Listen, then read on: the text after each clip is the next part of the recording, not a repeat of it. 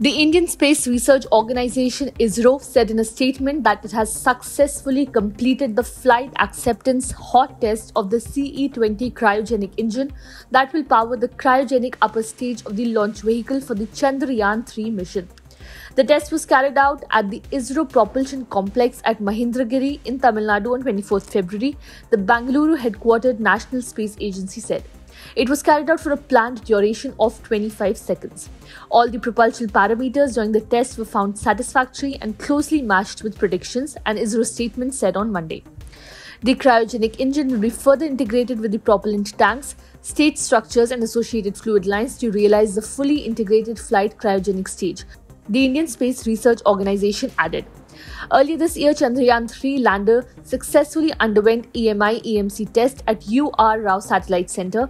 ISRO had then called the test a major milestone in the realization of the satellites.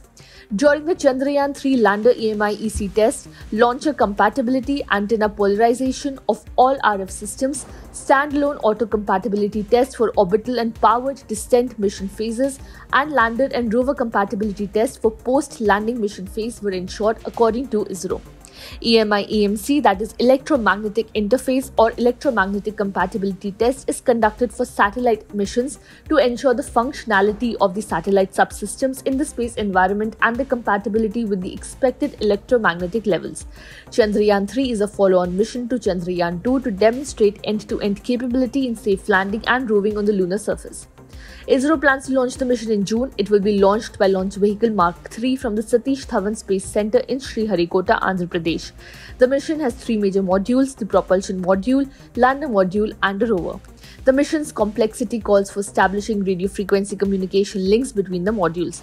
The propulsion module will carry the lander and rover configuration till 100-kilometer lunar orbit. The propulsion module has spectropolarimetry of habitable planet Earth payload to study the spectral and polarimetric measurements of Earth from the lunar orbit. Subscribe to Oneindia channel and never miss an update.